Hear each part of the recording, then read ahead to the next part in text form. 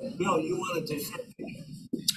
Yes, I wanted to, as we resume the discussion, make sure that we acknowledge that we've got Executive Director Christy Taylor and Staff Attorney Molly Davis from the Judicial Commission on Mental Health, who have graciously been sitting in.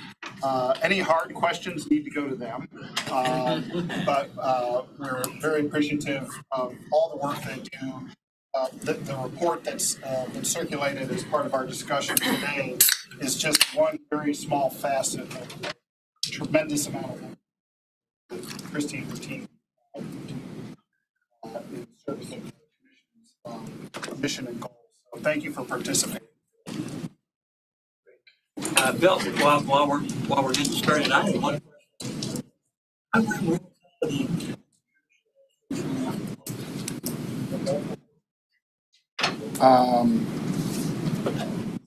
Yes. so this would be attached to that as a part F or something? What subpart, whatever the next letter is.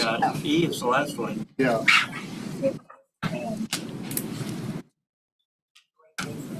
Well, I think Rule 10 with the preliminarily approved amendments maybe have a broader. Just wondering. Right? And may I make one other comment? I was going to follow up on Judge Miskell's comment about attempting to rule. And I think the logic behind that was sometimes it may not be entirely clear what is being asked for. I would think that would be a substantive problem, not a non-substantive. If it's like, I can't tell what you're asking for, that's a substantive problem. You should rule ignoring any non-substantive problems. And if it's just like, I don't even know what this is, that was my thinking. Okay. All right, so it sounds like we have a debate about whether or not the proposed rule ought to be tightened up.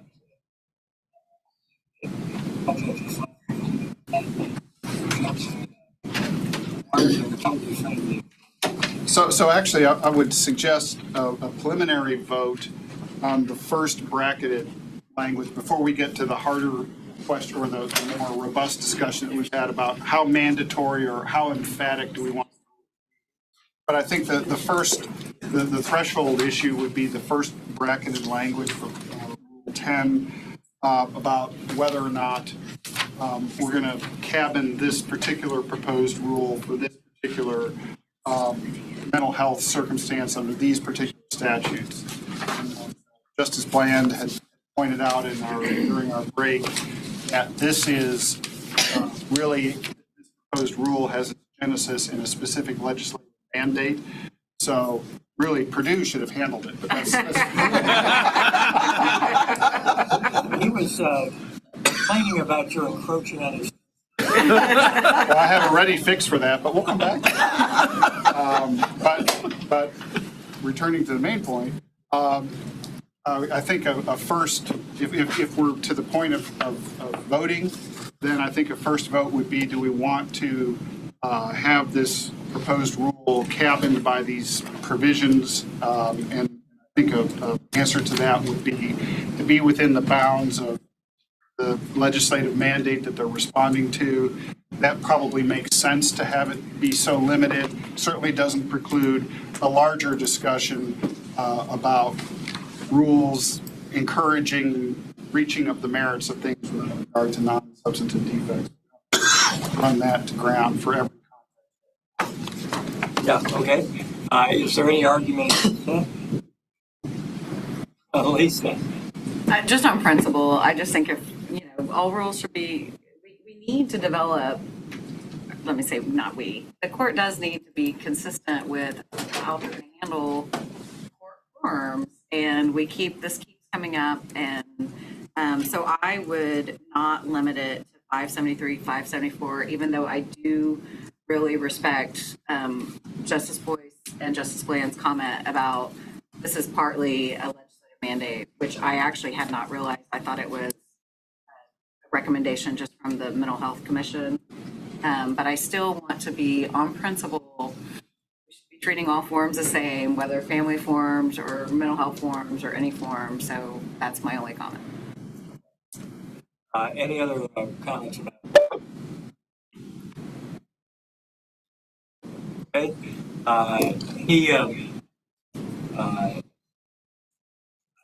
We need a Apparently we do. Oh, you can just know my dissent.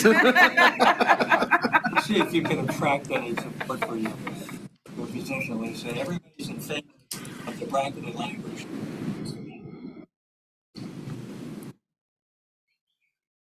At the beginning? The first sentence. Limiting the scope to under chapters 573 and 574.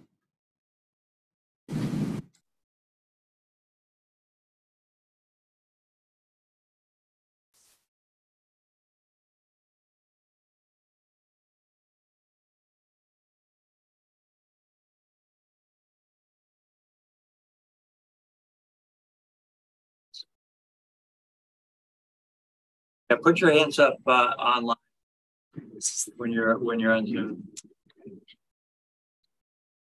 If you're voting for it.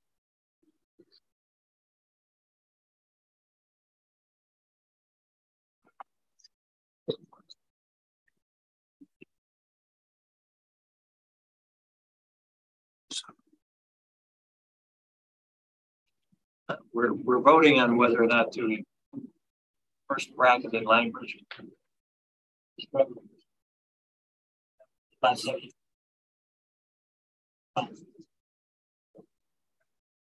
Whether we have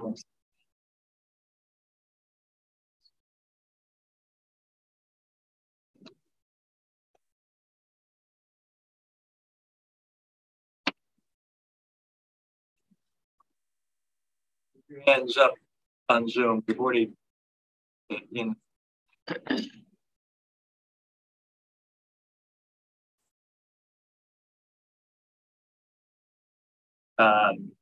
Everybody opposed. It takes the people on Zoom take your hands down.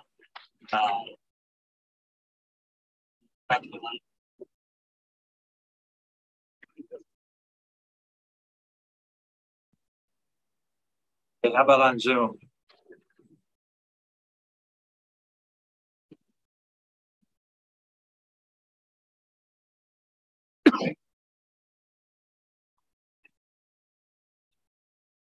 Okay, everybody raise their hand that wants to.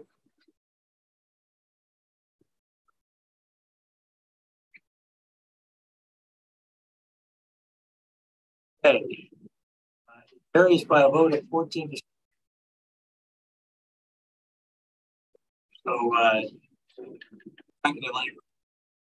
it's part of our recommendation. They'll do if you question of whether. Yes, I think based on the discussion that we've had, I'm not sure that we need to wrestle with second bracketed language if form is used. I'm understanding the flow of the comments. I think the question for a vote would be should the current not required language, use of forms is not required, be used, or should there be something more mandatory and emphatic about using forms? Yeah, the suggestion is I heard the way move the word. Just say.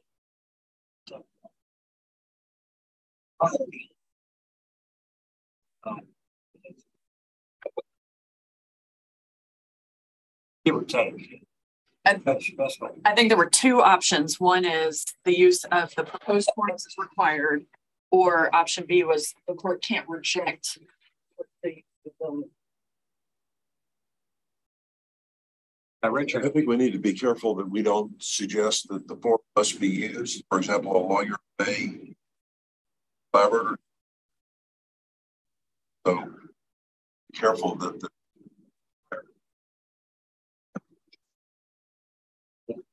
Harvey. Just to reiterate that, there's options therefore that are between the proposed language and the mandatory something like approved forms generally be used, or something that encourage their use. Yeah. We don't have just polar extremes or maybe a middle. People.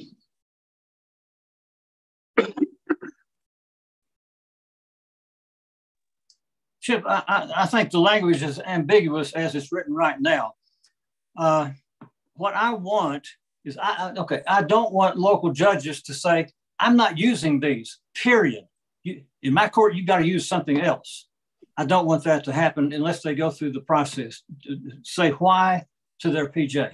On the other hand, I don't want to forbid people out in the field from using something different, or they didn't comply, or it was handwritten on notebook paper, as someone said, or a lawyer wants to draft it differently. If they get the message to the judge and it's adequate in the judge's opinion, I think that judge ought to be able to act on it. And I think this language is not clear enough.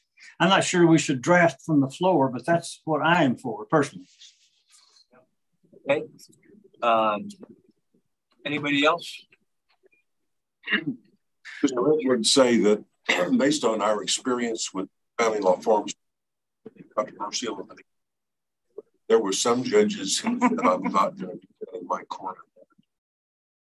Over a period of time, I think grown acceptance, blanket resistance.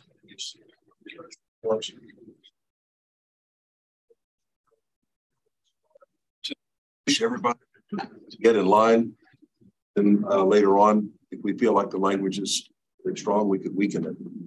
But I do think that there will be some pockets of resistance, not firm.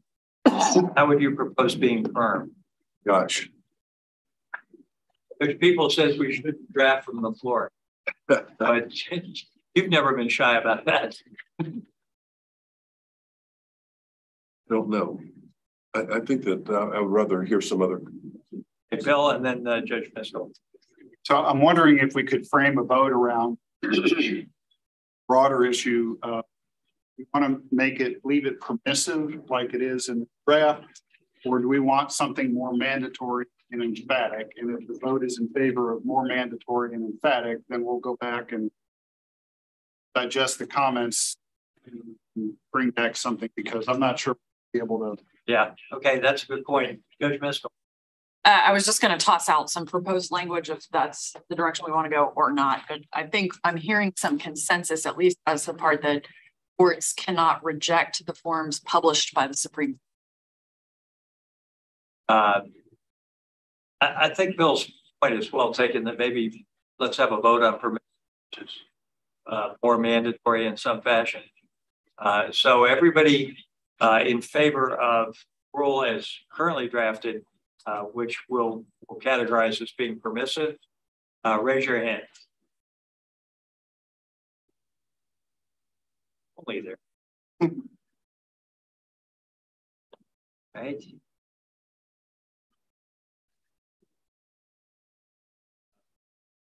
Everybody that wants it to be more mandatory in some fashion.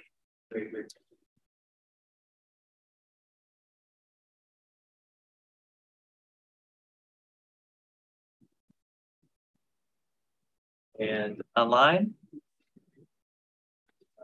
Okay, so the permissive crowd has gone down to stunning defeat, 22-5. More mandatory it is. So now we have to come up with that, Bill. What's your proposal? More mandatory language. I'd like to hear some more discussion and proposals. I'm not sure if we're at the point of voting. What more mandatory language is like at this point or not, or whether we just bring something back to the. Yeah, Judge. Well, I would just suggest that the next question could be whether the judge can't reject it or that you must have it. And then you can deal with how you draft it. But conceptually, are we just going to, the judge cannot reject the use of it? Okay. Robert. What Judge Peoples was suggesting is that follow the the process outlined in that's great alternative that goes review.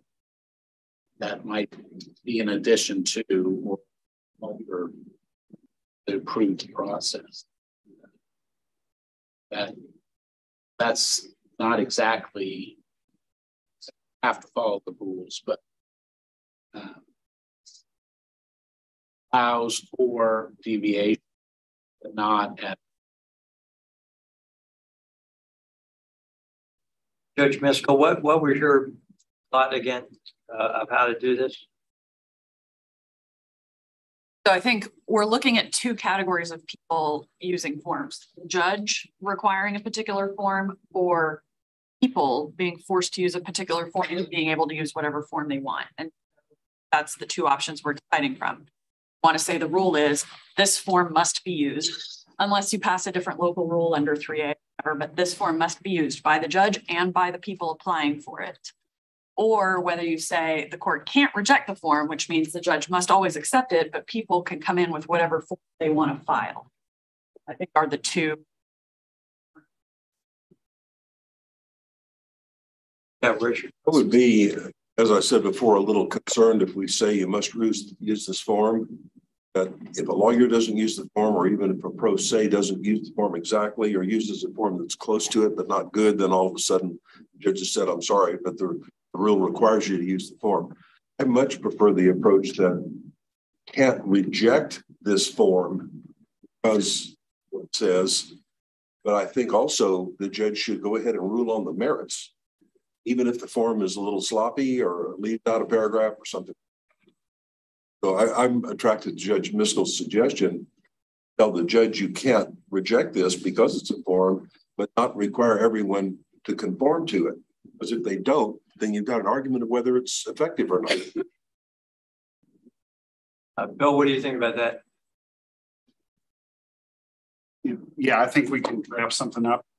We can either take a vote on Stan Richard's proposal to be now, or we can bring it, work something up so folks can look at it in context. Yeah, let's try to come up with some language and maybe even over the lunch hour. Okay. Yeah, John. Am I missing something? I'm thinking it should be, if it's, should be that the public should use the form because they won't have the legal understanding. They will know what they're trying to do. Won't have that background on how to draft it. An attorney would. So I think it would be less confusing if you had the requirement was more on John and Jane public. Sorry, if it was more what? If the form was more for public use versus attorney use. I think he's arguing in favor of the must use option. Everybody, judge and people, must use the form. And Richard against violently against that. My concern about John's suggestion is if they don't, there's a justification for rejecting it because it says you must use it. You didn't, you're out of here. That's I mean, I know we want to encourage people to not be creative and to pay attention to the form, but we don't want to give judges a justification for rejecting something on the grounds that it didn't comply and then not addressing the merits. So we just feel like we need to be careful there. What could you do to the form to be creative with? I could talk all about that. We get all kinds of jacked up forms. So, and a lot of times the forms are by some private form seller. Yeah, that is approximately okay, but not really identical. But what's the point here? The point here is to allow a pro se individual to get into court without having to hire a lawyer. Well, that's John's point. That's my point. Yeah, right. Lisa. I went and looked up what the court said in its order approving the protective order task force kit that we have. So we have approved forms to get a protective order. And I was just curious what the court has previously said. And this order, which Justice Boyce 2090-62, if you want to write it down. Use of the approved form is not required. However, a trial court must not refuse to accept the application simply because the applicant used the approved forms or is not represented by counsel. If the approved forms are used, court should attempt on the application without regard to technical defects in the application. Smart guys did that. Wow. Good job, Jackie. I'll second that motion. I think the chief was taking all the credit for that. The smug look on his face.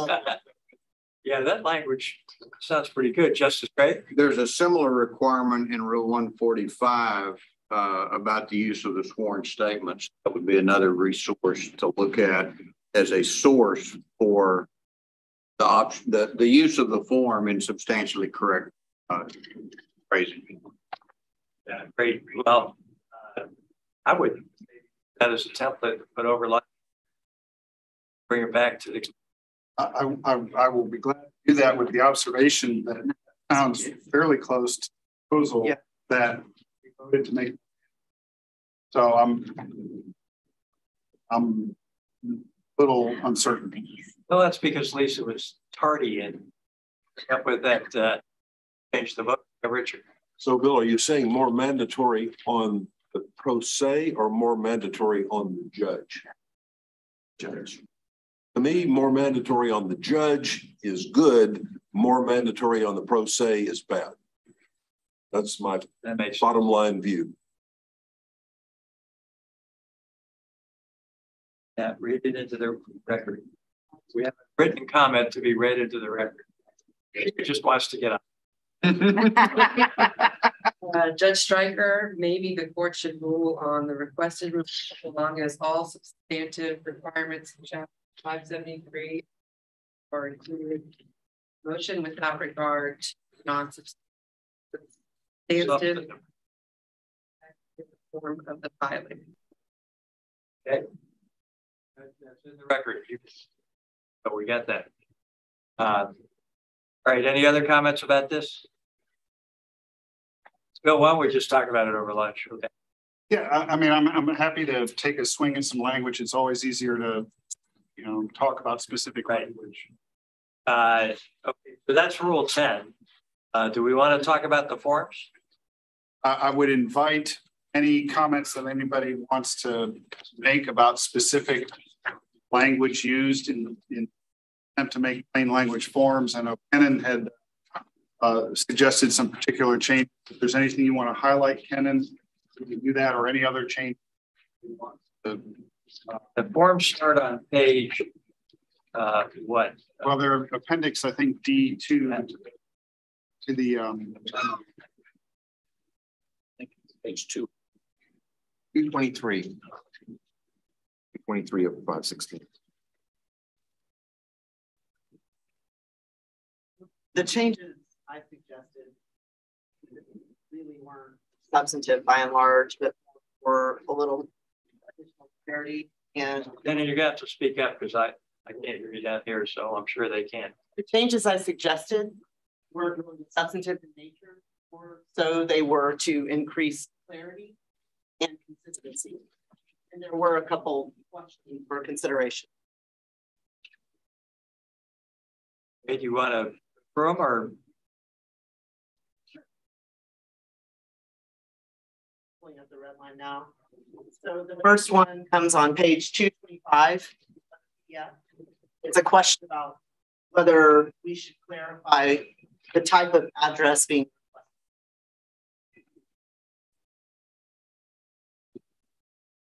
requested. Second change that I'm not seeing actually redlined here. Let me pull it up here.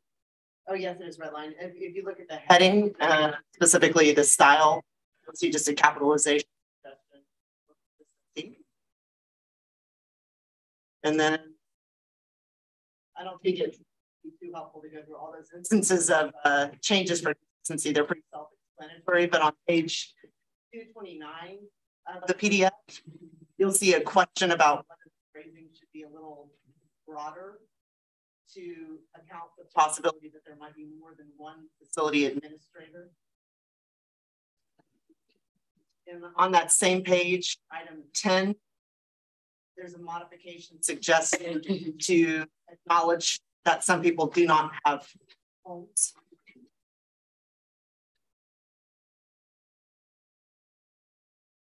And then on page 230 of the PDF, suggestion to increase clarity in paragraph 3, providing a definition of the term move-in.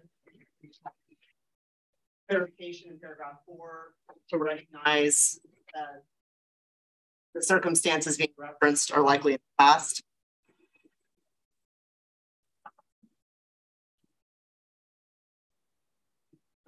Skimming through to see if there's anything else of note. I don't think there's anything else noteworthy, but Judge Boyce, please let me know if you think there is. No, I'm not sure that we need to ask for a vote specifically on these forms. I think this is more in the back mission than incorporate into or take consideration of it to whether any tweaks of these forms are warranted. But I guess I would extend patient to anybody on advisory if there are additional tweaks or comments that you have now or after today's meeting want to please to me or to Christy great. Anybody else have any comments right now? Okay. See if we can come up with some language over lunch and Rule 10, and then we'll finish one off. So now we will to remote procedural rules, and Anna, I think you and Lisa are leading the charge today along with Justice Christopher, but we have some distinguished guests to speak. I've known them for a long time. I know they're distinguished, but take a vote on it.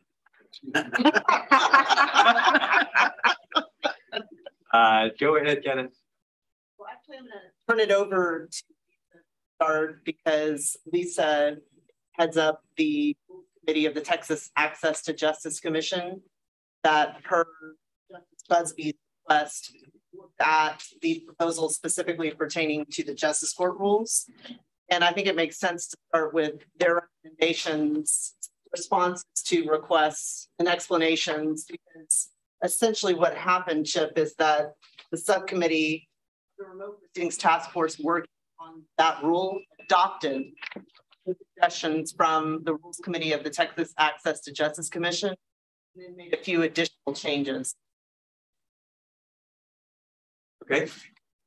Okay, well, y'all know me. Justice Christopher has her hand I'm sorry. up. So, before we get started, Justice Christopher. Oh, sorry. I was trying to get Kennan's attention. We really cannot hear her online. Bill Boyce's seat seems to be the best of every seat in the room. So he's got a microphone in front of him. If I could, if we could see what the issue is, but that was really useful. We could hear Bill. Can you hear me now? It's better, thanks. There's a big microphone in front of me now. That's fine. So I'm going to turn it over to Lisa. Was the bottom line of the introductory comments? Okay, well, before I get started, because you guys me and get tired of hearing from me, I would like to introduce some of the other members of the Access to Justice Commission who are here. We have our esteemed chair, Harriet Myers, who is in person with us today. And then I believe online have some of our Access to Justice Commission professionals. I think Trish is on. Catherine and Brianna. Okay, good. We have Trish, Catherine and Brianna all on. So if I can't answer any questions, we have ample resources to answer any questions specifically to how remote proceedings have really increased access to justice in the we are so grateful to be here. I'm here anyway, but as speaking on behalf of the commission, we're happy to be here to present to you We were invited really through our liaison, Justice Brett Busby, who emailed us about 3 weeks ago, maybe 6 weeks ago. Summer's gone too fast. And sort of invited our comments specifically on 3 areas that are addressed in our report that we sent out this week. Our report is page 429 of the PDF. And we cover 3 things. Is just what is the definition of good cause as it relates to courts. And as we were studying that, we came up with a few tweaks to the 500 series that we would recommend. And that proposal is Kevin's proposal. And then, so we tweaked a few things about the rule. We gave one of the current proposals that the commission would agree with, that the advisory committee has been working on right now, is how to give notice to participants about how a hearing will be handled, whether remote or in person. And so we have a notice form that we attached to our report that I reread. It certainly could be tweaked, but it's good information and walks someone who may not be represented into how they're going to get online to participate remotely, if that's the case. And then thirdly, we're asked to provide some more data about how remote hearings do increase access to justice for Texans. And we are the beneficiary of a National Center for State Courts report that studied hours of Texas remote proceedings through the initial part of the pandemic. What I believe was 8 counties in Texas, and came up with some recommendation or some observations about how that went in Texas counties. And so the last part of our report is attempting to be a summary of how this really does increase access. More people are participating. We are having less defaults in Texas than before. We certainly encountered some technological problems that we've had to work through, but we have found many solutions for those technological problems. And by and large, our position, and supported by the data that the National Center for State Courts, is that our courthouses are open to more Texans when remote proceedings are an option for the system. And so then specifically to the proposed rule, which is on page 310 of our large PDF.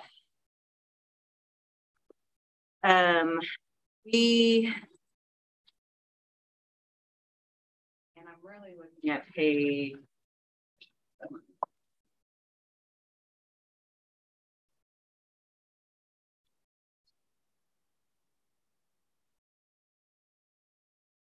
Okay, it's not redlined. Okay, so I just run through some changes. Specifically, we recommended, and the subcommittee then mostly adopted, and I think Miley on this exclusively adopted, several additional factors in the comment to the 20 pages. We made them more parallel, mostly, because they were not parallel in structure. And then we added a few items, which is really well articulated in our report about what we believe each item meant and why we thought it was important as a commission. We removed that the request to appear by alternative means would need to be filed. Judge Chu, and I'm sorry, I did not give credit to our committee members who worked on this at the beginning as I intended to. But this was an ad hoc group of the commission that included me, Harriet Myers, Kennan, Judge Ferguson from West Texas, and Judge Chu, who's a JP in Travis County, as well as our professionals from Mission. And Judge Chu, one of the things he pointed out is that a lot of times when somebody's requesting to appear remotely in his courtroom, it's really just an email to his court coordinator or something. So we just took out the word filing and suggested request. And that is also consistent with what Ken and I have both experienced in Travis County, where often, you know, the judge has said this is going to be remote, or we are in Travis County as well, even in district and county courts, although this is the JP rule. We are, in fact, more likely to communicate directly with a coordinator instead of filing a formal filing. So we changed that. And then I believe that we changed the word must to should, so that it would allow more discretion to trial court in implementing the intent of the rule. With our thought being, we didn't want a judge to think he has to consider every factor, and we were trying to avoid a presumption one way or the other. And so that was our recommendation, which the Kennan subcommittee also carried forward. And then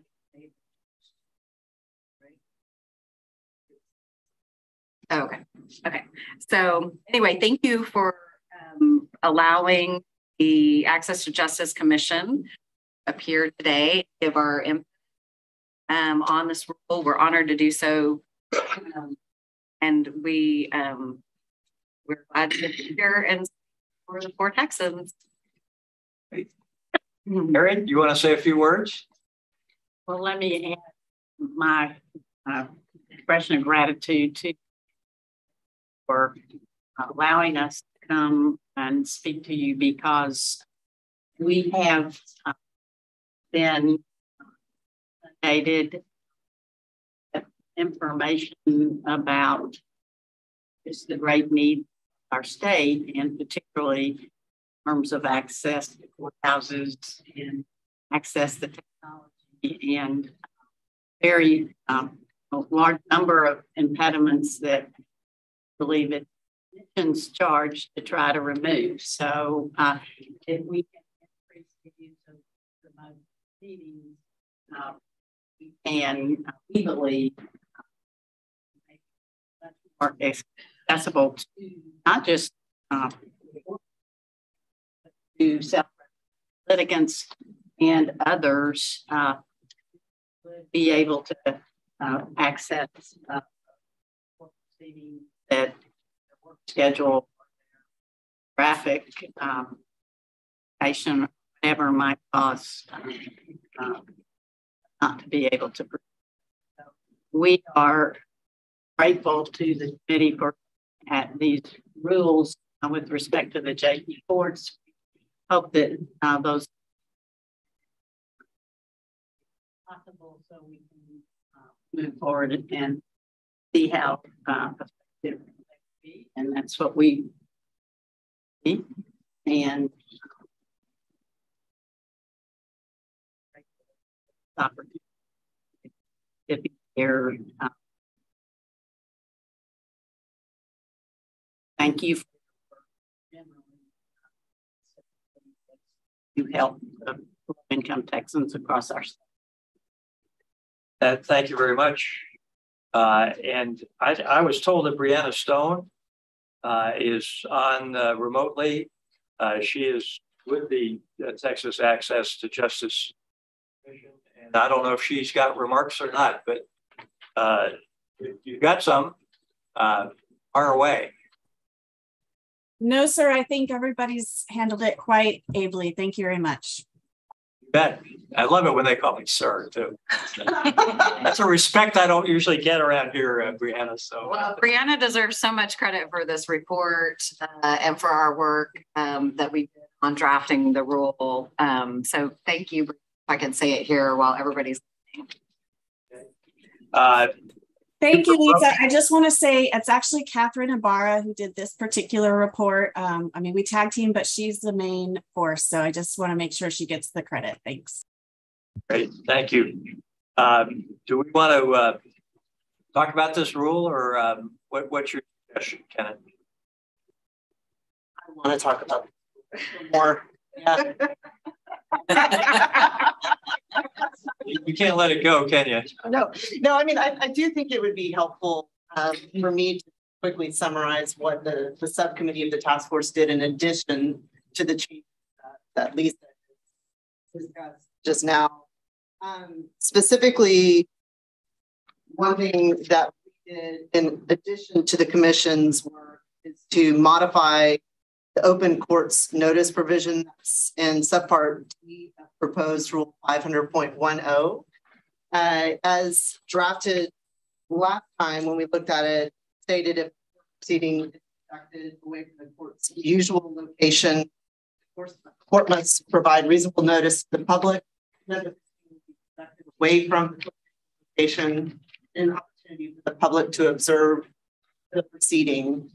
As it stands now, been broadened and simplified to state, quote, the court must provide reasonable notice to the public how to observe court proceedings, period, end quote. And the rationale for that is laid out in the memo, but really it's bold. We believe that the public should be informed of how to observe the court proceedings, whether they're conducted in person or remote. And two, we already have constitutional and statutory provisions that address where a judge must be when presiding over court proceedings. And I'm happy to give an overview of the research on that particular question if anybody here wants it, but the bottom line that we think that should be left to the Constitution and the statutes as opposed to being reiterated or summarized in the rule. Great. Any comments from the committee on the proposed new rule 500.2G? A comment? Yeah, Robert. That this goes back to some of the prior discussions in terms of whether there could be a presumption that the proceeding would take place in the court. And particularly to the extent, and looking at attachment B, that this would apply to district court. But if we're just talking about the justice court, that there is a standard that it would take place physically, but if it, looking at the proposed language change, the suggestion would be that would be no presumption. The other reference that I was struck by is that under this rule change, if I understood it, that you would have to list, or would have to list for every notice of how to appear, whether remotely or in person. So any proceeding is scheduled, you would have, if it was going to be in the courtroom, you'd have to say it would take place in the courtroom. And that what was intended. You're referring to subpart C of proposed rule 500.10. Is that right, Robert? Is it B? Did you say B? The C. Right. Yes. Every notice would have to have that language. That is the intent, and I'll give a quick anecdote because I think it might be helpful. After giving a recent CLE presentation on remote proceedings, somebody in the audience came up to me after it and said, you know, I've been practicing since 2020. The entire time I've been practicing, I've been appearing via Zoom, and I just assumed that's what I was supposed to do for a recent hearing, and then realized that the notice didn't tell me I had to be the person that I was supposed to be the person. The judge got very upset with me and wondered how on earth I could not assume I was supposed to be the person that I've been practicing via Zoom my whole career. So the assumption seemed fair to me. But really beyond that, Robert, the discussion at the subcommittee level and also from the Justice Court Working Group participated in drafting, and this language goes back to that time, was that people need to know how to appear. And because that could be remote, they need to know the Zoom link for that. Because it could be in person, they need to know that they should be there in person. So yes, the idea was to spell it out in the notes. So question then, this language is a must language. But let's say a judge doesn't believe in remote all, just puts the notice the hearing will take place. The failure to do that is a defect in the rule. Would that be a substantive reason to challenge the ruling? I guess obviously the appeal of Justice Court ruling is de novo typically anyway. Not sure in all cases. Do we want to have a substantive defect built rule? Because my experience obviously is normally wouldn't put room number hearing to work stating it really in person. I think the question that you're posing is whether much modified to say should. And that frankly isn't something I recall a debate around at the subcommittee level. I think it'd be good to have committee discussion about it. I will note I learned from participating in this process and having learned in justice courts is that the court issuing the notice there. So this is going to be not parties like I draft my notices, file it. This is going to be the court doing it. So one thing I think to keep in mind when we have this conversation, if we have it, is that the courts will be doing this, the Justice Court, JP judges, and they're obviously going to be trained, continue to train on what to do. Is that, and I'm not expecting the court, but like for interaction, is it always the court that sends out the notice? Would it be the movement that would do it? I don't know that question. I can tell you my understanding from Judge Chu that the courts are issuing the notices and the JP, but I don't want to speak definitively because like you, I don't have as much experience as courts and county courts.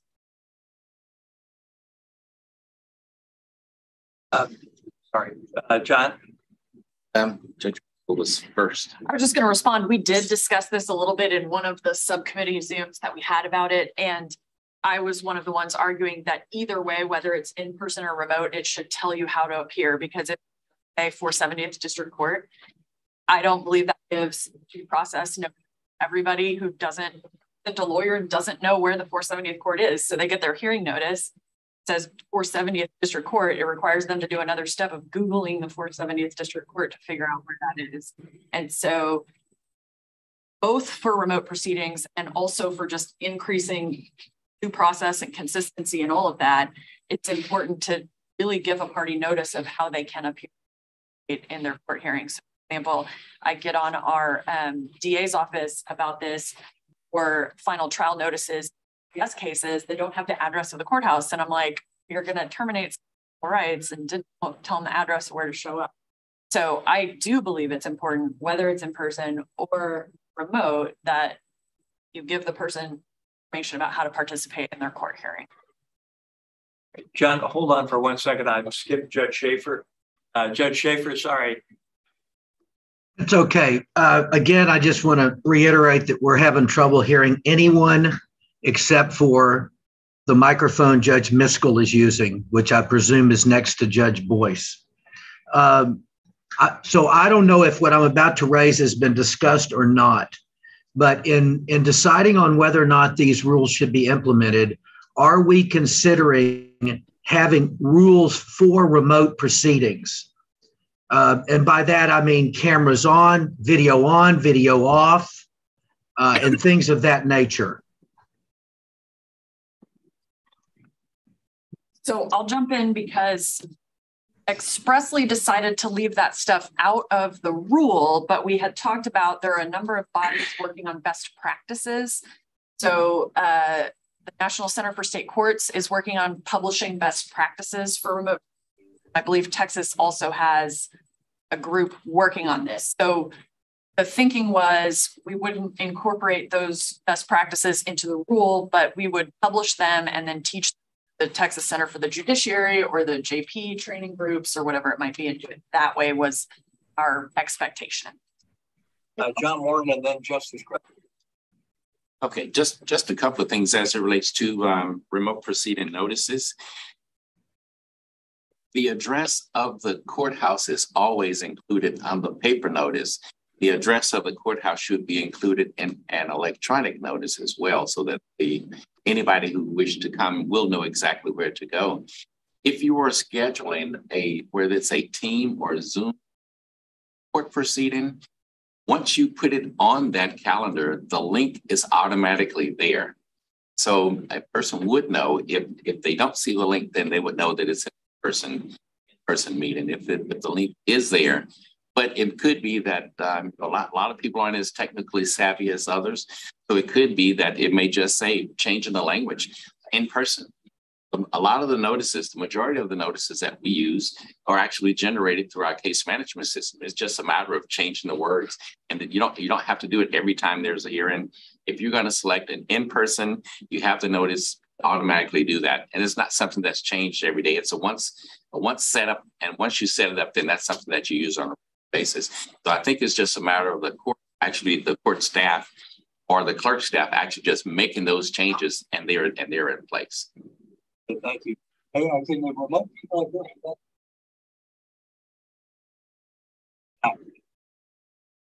That answers your question. I took it by your silence. Apparently you can't hear me better. I thought maybe my screen.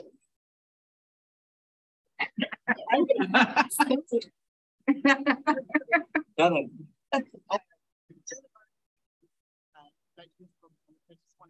Couple things. One, I think we at this committee house definitely it's a committee level discuss the possibility that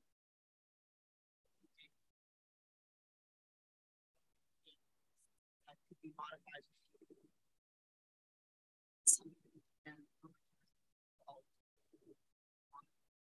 The other thing that I wanted to note that is the Texas Access to Justice Commission. There are best practices, guidelines, things are and it's nothing.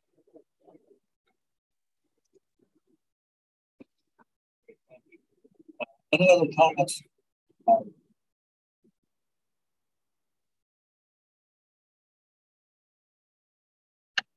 Because I would just propose maybe a threshold vote or question.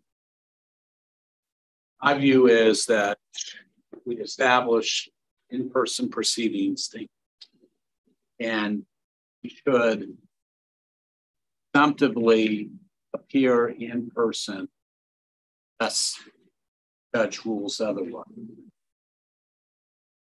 I would propose that the rule be changed to include the presumption that it would be unless determination is made to the contrary. I am troubled with the idea that it's either or.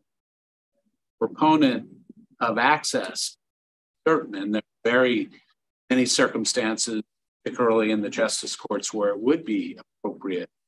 But I still think that we preference for person.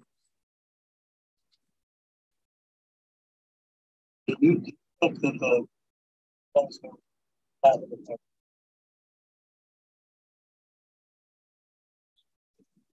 I think this language says it's totally up to the judge, and unless there's a statutory obligation to the contrary, the judge could hold their proceedings remotely, and that would be fine. And I'm troubled by that. Just think that there is should be a preference to hearing in a courtroom, or we have courtrooms. And there might be reasons to go remote, but threshold, the standard should be in person. So you.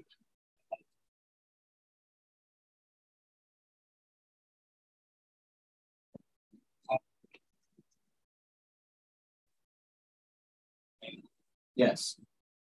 Yes.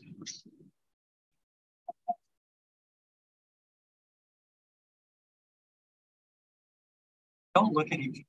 I just feel like we're taking 2 steps back. I think this is what we've been talking about for 3 about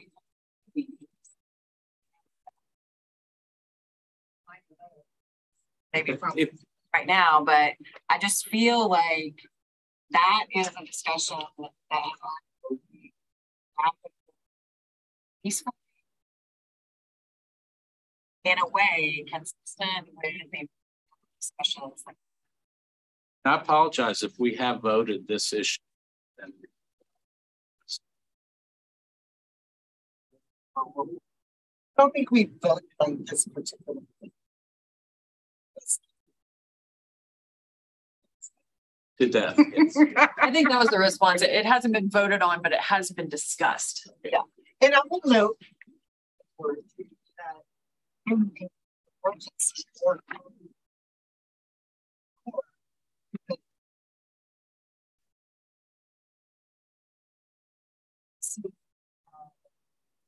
the fire or allow language. I think Judge Miskell isn't that Genesis forum. No, we did borrow some language from the emergency order, and I just can't remember what the latest one says, but I can pull it.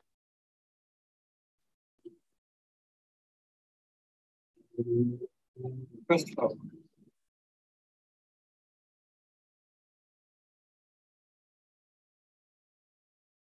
Christopher. Thank you. I'm sorry I couldn't hear you.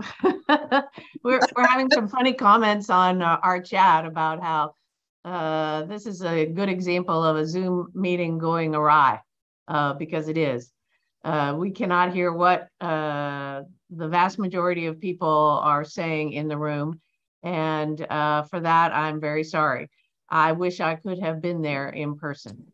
Obviously, when hearings are happening by Zoom and something like this happens, the hearing has to be stopped, reset, whatever. I understand that you all don't want to do that. That's fine. But just so you know that those of us out here in Zoom land do not hear what is going on. And I totally agree with what I think Kennan said, or maybe Judge Miskell, was that we are going backwards to take a vote on what Robert suggested, although I'm not exactly sure exactly what Robert suggested, because I could only hear about 3 words of what he was actually suggesting. So I do feel like those of us on the remote proceeding today are at a big disadvantage in being able to participate. I would also just, there was one point I did hear, which is notice a substantive issue? And absolutely it is. It is a substantive issue. And there's already a case out there where, you know, the judge said, sent out a Zoom notice and the person couldn't get on Zoom and tried to change it.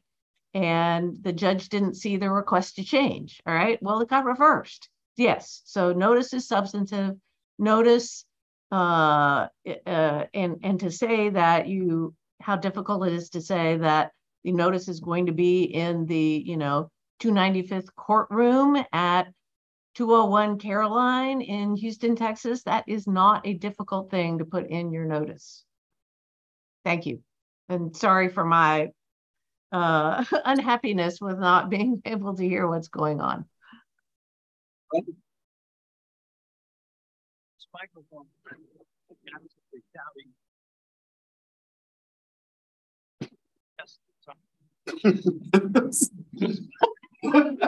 Same here.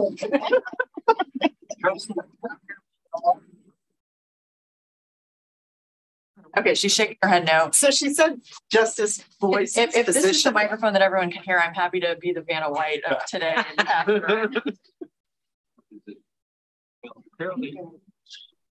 Chief Justice Christopher, can you hear me now? There's something about this magical area right here. It's Bill Boyce. Please speak directly into the judge.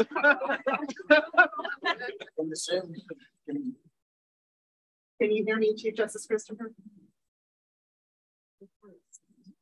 Well, here's what the